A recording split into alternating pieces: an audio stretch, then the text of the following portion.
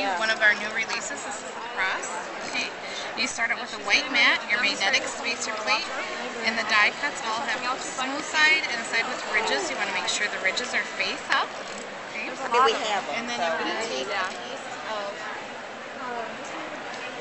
mirrored cardstock and place that down on top of there. Okay. And then your white mat on top. Do you want to try it? Yes. Have the handle all the way to the back. Roll with the palm of your hand to engage the mat. And just crank it through. About halfway through, grab the mat in the back to control the release from the machine.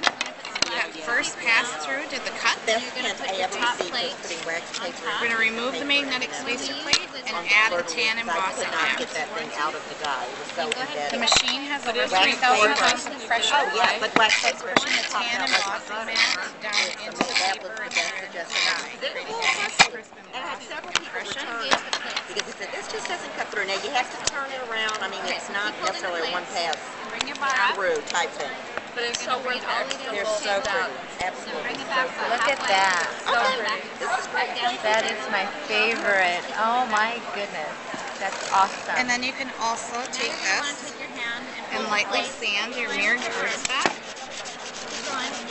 This is just going to add a little bit more detail to it.